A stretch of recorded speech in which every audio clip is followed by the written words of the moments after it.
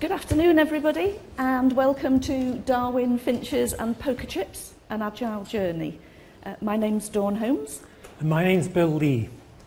And our goal today is to whet your appetite about some of the Agile techniques that we've used along our journey to becoming Agile. We hope that that'll inspire you to go and find out a bit more for yourselves and maybe give some of them a try. In this session, we'll have a brief introduction and then we're going to take you through our 3 favourite techniques. And then at the end, there's a summary and hopefully time for questions and answers. We hope that this session will have something for everybody. For those of you who are new to Agile, we hope that this will inspire you to go and find out a bit more, even if you choose not to go full-blown Agile. And for those of you who are already using Agile, we hope this will show them from a different point of view, more a customer-focused point of view.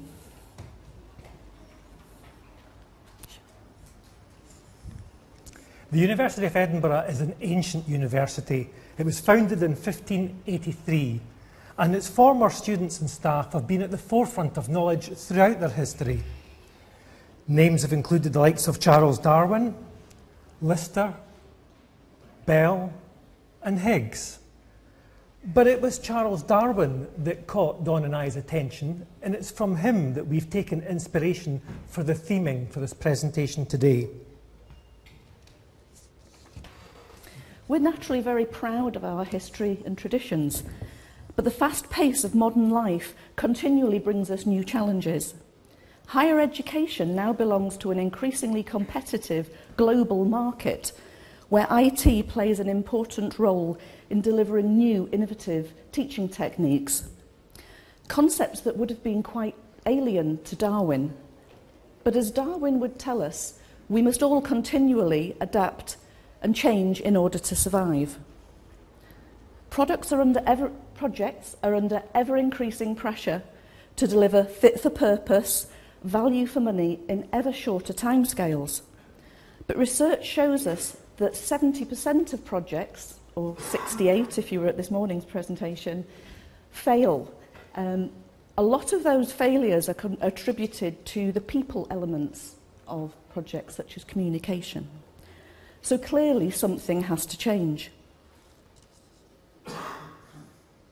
Like the animals on Darwin's Galapagos Islands, IT has evolved and adapted on its own island, speaking its own language and working to its own priorities. Our academics and support staff and students have done the same. So our challenge as IT professionals is to learn to bring those islands together, to build bridges between them, to allow the teams to come together and deliver more successful projects.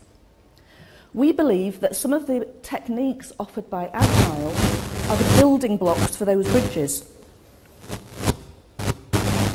Will allow the communities to come together to deliver what's really valued and needed by our institutions.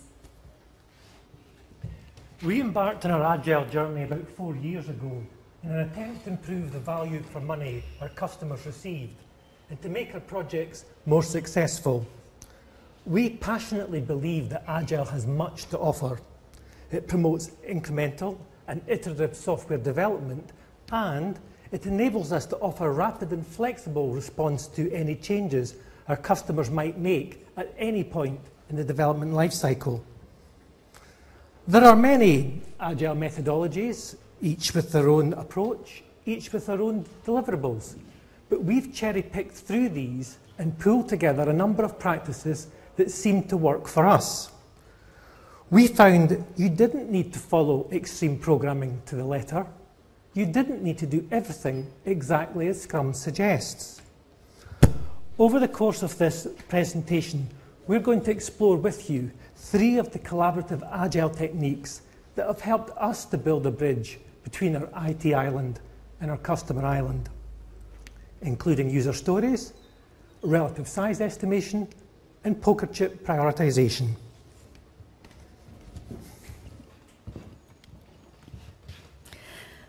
The first building block towards our bridge is user stories, a technique for gathering business requirements. So why might we want to change from some of the more traditional methods?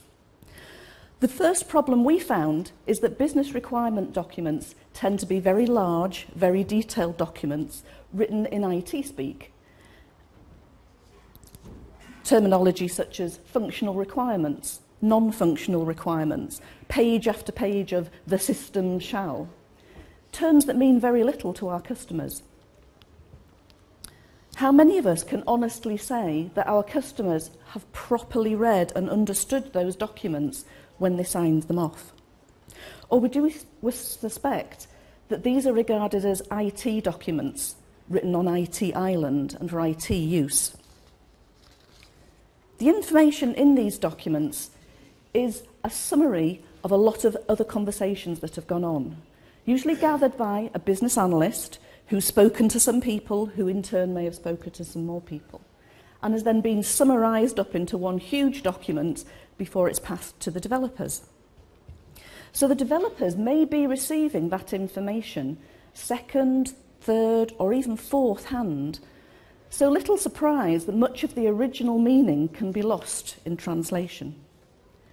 Allow us to demonstrate.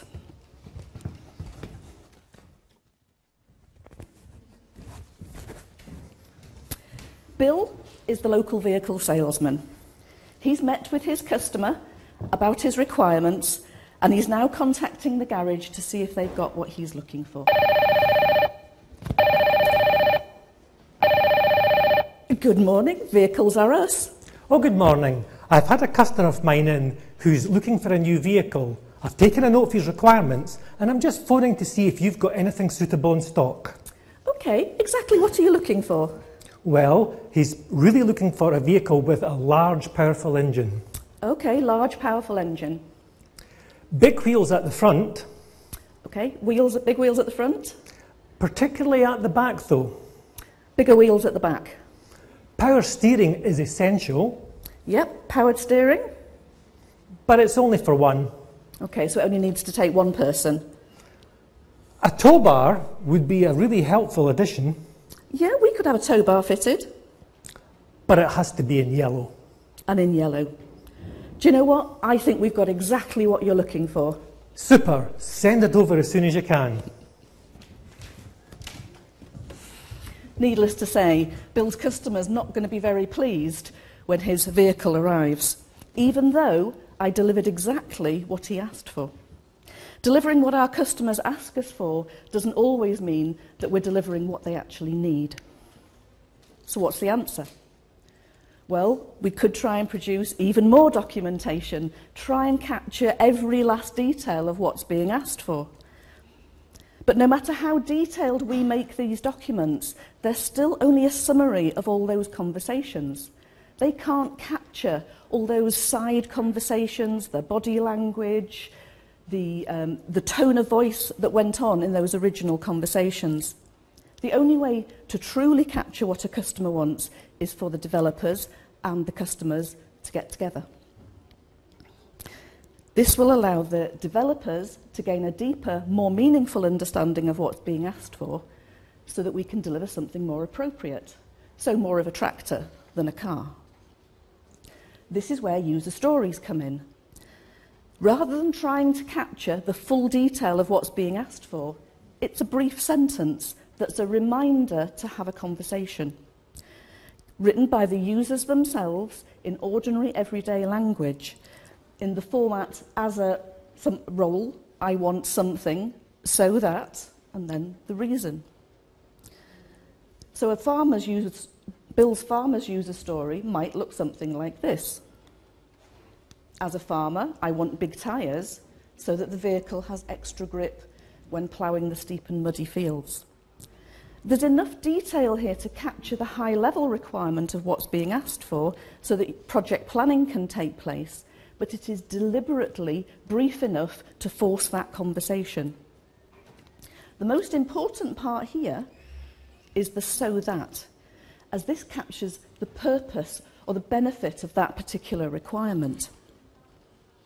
How steep and muddy are these fields? Is extra grip the only way of getting it? How might we test it? And this gives the developer opportunity to ask these types of questions. It also helps our customers to understand why they want this bit of functionality. If they can't think why they need it, then maybe they don't really need it at all. Maybe they're just asking for it because that's how it's always been done. And now might be a good opportunity to look at alternative ways of delivering that.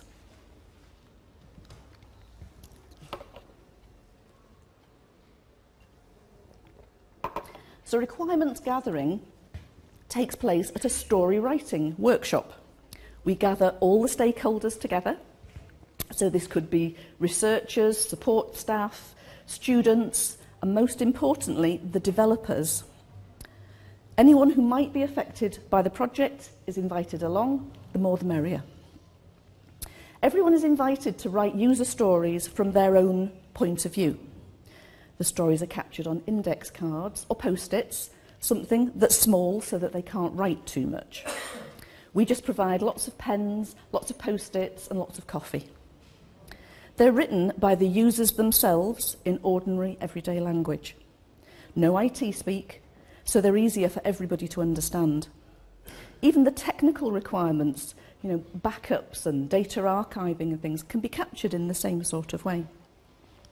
Using this everyday language improves communication and helps people get bought into the project, and it helps to pull those islands together. Having the developers involved means if there's anything that's not clear, they can ask at the time. They'll hear all those conversations firsthand. These workshops don't take long. Even on a large project, usually within a couple of hours, you can capture the key requirements. So might this be what your next business requirements document looks like? For us, user stories really worked. Right from the very first project we tried it on, we found that getting people together to talk about their requirements promoted strong project buy-in and rapport across the university. We've even had people come forward afterwards to say how much they enjoyed the experience and volunteering to test their user stories, which is something that we've struggled with on more traditional projects.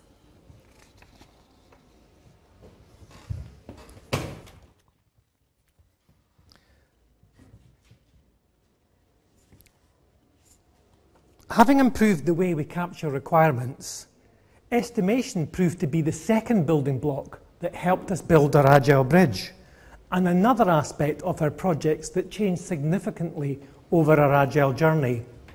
Gone were the days when we spent a lot of time estimating our projects in real days and hours, and in came the very different technique of relative size estimation. Or as I like to say, in came everything from Darwin's finches to Italian mathematicians.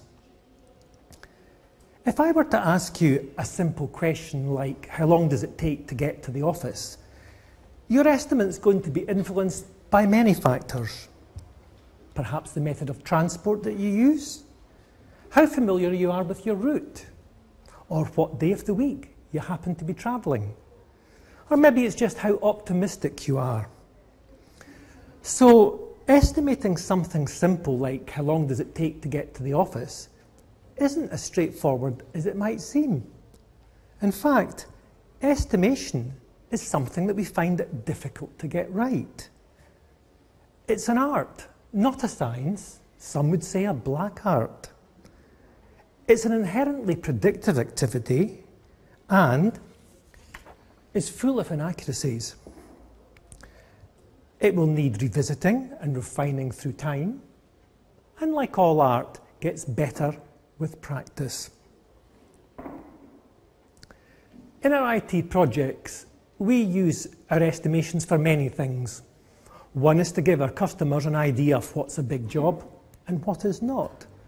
But primarily, we use our estimation to help us plan out our projects.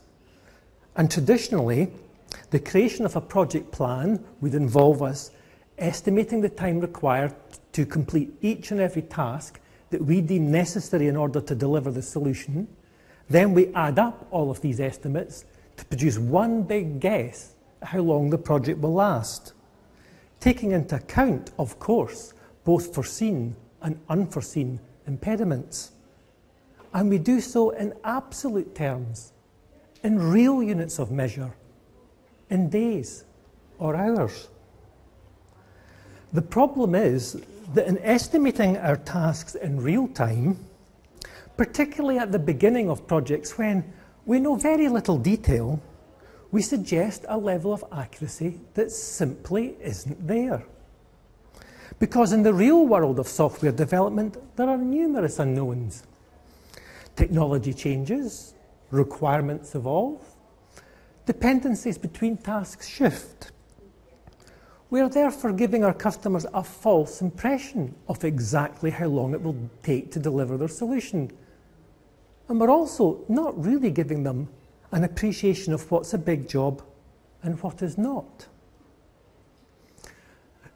Agile project teams take a different approach to estimation.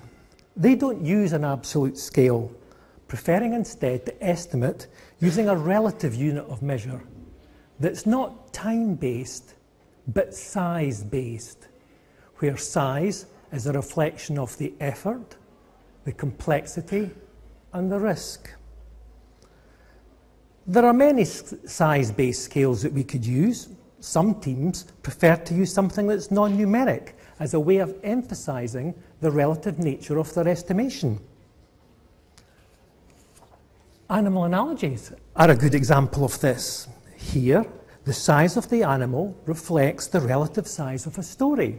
So, a story deemed to be a small giraffe is going to have far less effort, complexity, or risk than a story deemed to be a large giraffe.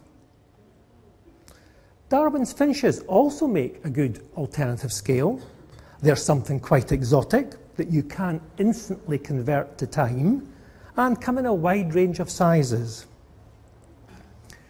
We used animal analogies in the early phases of our Agile journey and found that they helped us to stop thinking in terms of days and hours, something that teams new to Agile find very difficult to do. However, through time, we found this to be a bit limiting and preferred instead to move to something more numeric. We chose what's arguably the most popular of scales, the story point, where the number of points is an indication of the relative size of the story. But we didn't only move to a numeric scale, we made the sequence non-linear in an attempt to emphasize that in larger stories, there's a greater degree of inaccuracy around our estimation. We made use of the popular nonlinear sequence described by the Italian mathematician Fibonacci. Some of his sequence is shown here. But using a nonlinear sequence helped us in another way that we weren't expecting. It helped us to arrive at the size of our stories much quicker, because if we think that a story might be 21 points, it's far easier and quicker to reach that conclusion if the values either side are either 13 or 34, in comparison to using a linear sequence when the values would be 20 or 22. Relative size estimation opened up another technique to us that helped us build our Agile bridge. Rather than holding long, detailed estimation sessions, ours became much shorter because we played a game of planning poker.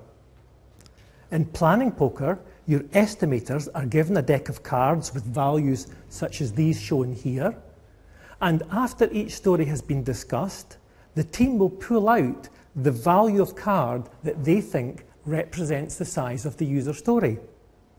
But the great thing about planning poker is it's consensus-based, so the whole team have to arrive at the same value.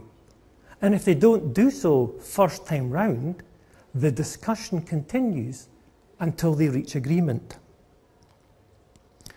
And studies have shown that planning poker produces estimates that are less optimistic and more accurate than traditional techniques. So, by the end of our estimation process, we had a set of requirements, our user stories, that were marked up with an estimate relative to each other that was good enough for planning purposes without implying a level of accuracy that wasn't there, but also allowed us to very clearly show our customers what's a big job and what is not.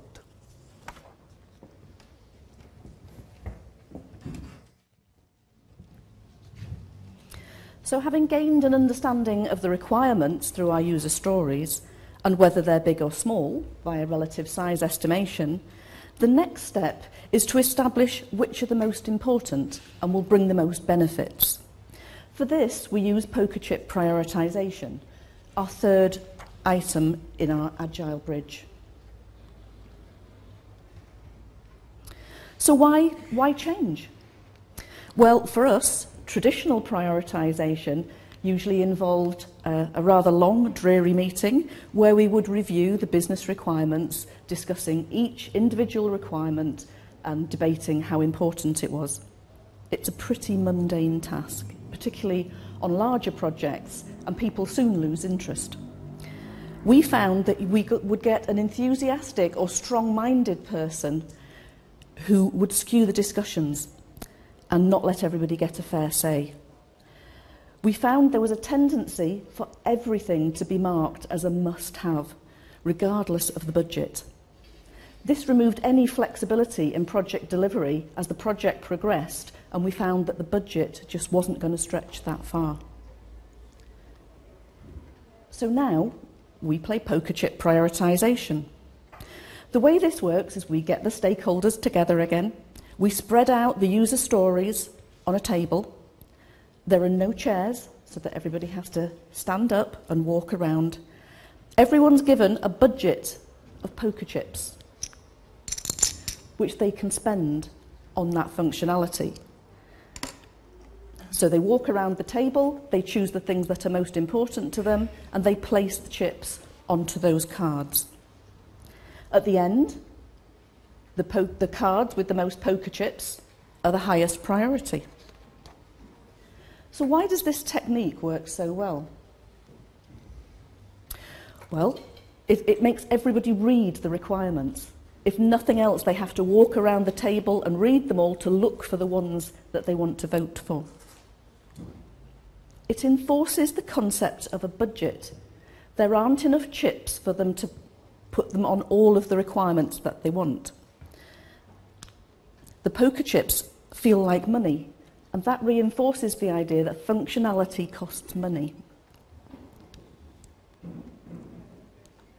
Because there isn't enough chips to go on every card, the different options have to be evaluated. Is that requirement more important to you than this one? Because you can't put your chips on them both. Everyone has poker chips, so everybody gets a say. No one person's going to be skewing those discussions. It's much more engaging. People are stood up, they're moving around. The poker chips themselves are very tactile, so there's no more falling asleep. And it's very quick and easy. Even for a large set of requirements, this doesn't take long, which means that you can repeat it at various points in the project as priorities start to change and new requirements come in.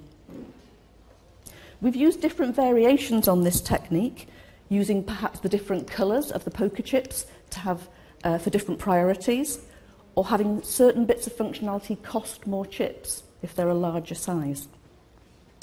Whichever variation you use, we're sure that involving everybody in the process and letting them have a say means you'll end up with a much more satisfied customer.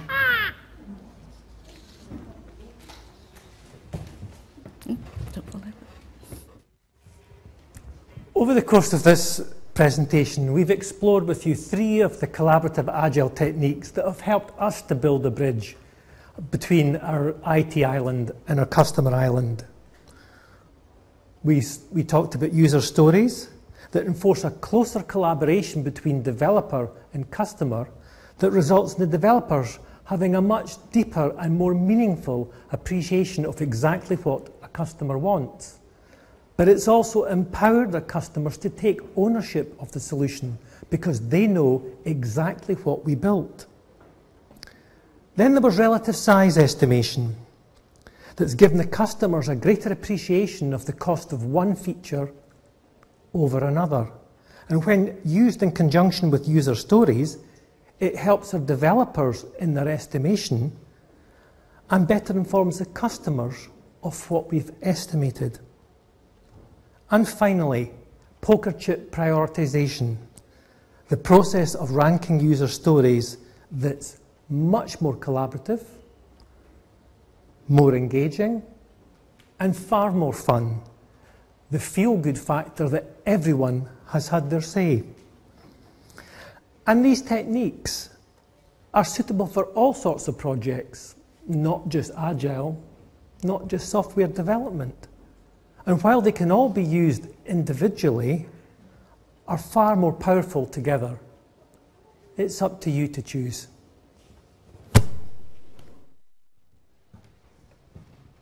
So why not give them a try and start your own Agile journey?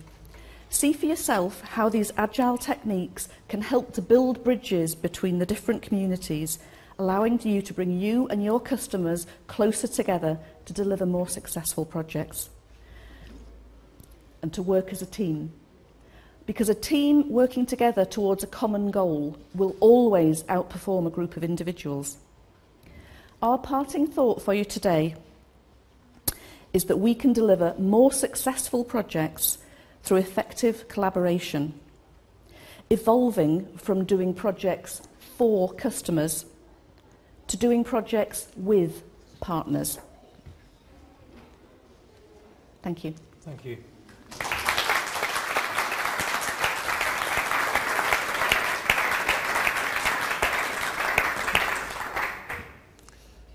Anyone have any question for us?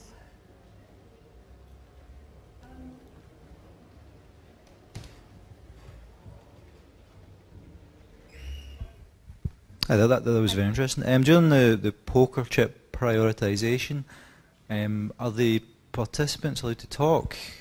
Because I've done sort of similar sessions to that, not using poker chips, where there was the fear that people would influence other people's opinions. So it was recommended that no one talked. And I was curious if that's what you guys did. We've tried both techniques, and I think both have their own pros and cons. I think if people don't talk, then there isn't that possibility for people to be influencing, especially when you have somebody senior in the روم. However, we did find that when we allowed people to talk, there was bargaining went on. People who didn't have enough chips for all the things they wanted, so they would say, well, if you vote for that one, because I'd quite like that, and I'll vote for that one. You know, and they were sort of doing trade-offs between each other. So I think it would depend on the profile of the room, and just to be cautious of those senior voices or loud, you know, more dominant personalities who might say, you're not voting for that, you put your chip on that one. Right. Thank you. Yeah.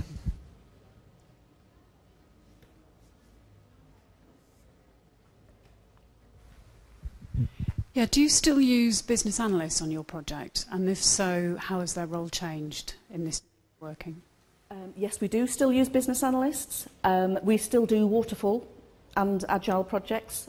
So we have a checklist for whether or not we go Agile or whether we go traditional waterfall. So traditional waterfall, we definitely have business analysts. But within our Agile teams, we also have a role for the analyst.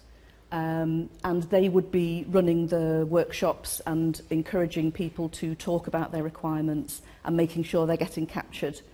And they also work on the reverse side of the user story card, which we didn't go into, where the conditions of satisfaction are captured. So the more detailed stuff around the testing and a bit more detail about what that story would look like. So they still have a role.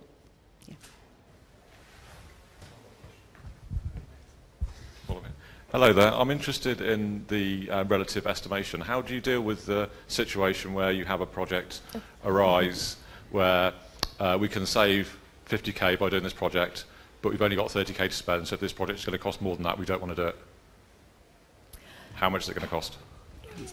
Okay, so the way we handle that, because when we start these, there's a fixed pot of money already decided. We have a sort of pre-development phase. We call it foundations. Scrum, I think, calls it iteration 0. And during that time, we do some of the analysis up front, and we put together enough of an estimate so that we usually know by that phase whether or not it's going to hit its minimum or not. Because what we tend to find is We give a percentage figure of the total project size that should go into this foundations phase. If that starts to take longer than we were anticipating, that's a sure indicator that it's definitely not. And then we go back to the sponsor at that stage and say it's unlikely we're going to do this within this budget.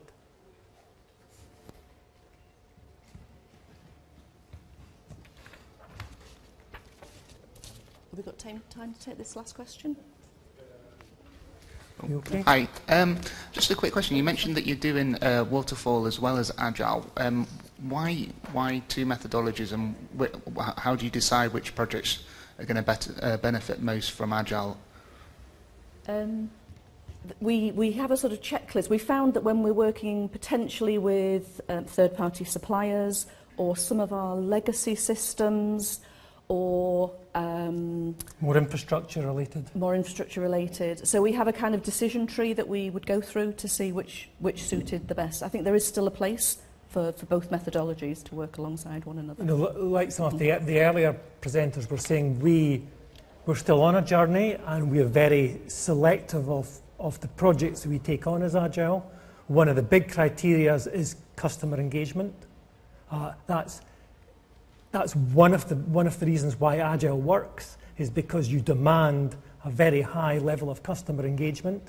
If we don't get that, if it's very obvious we're not going to get that, we wouldn't take an Agile approach. Okay. We'll be around this evening and all day tomorrow, so yeah. if any more questions, we'd love to speak to any of you. Okay, thank you. Thank you.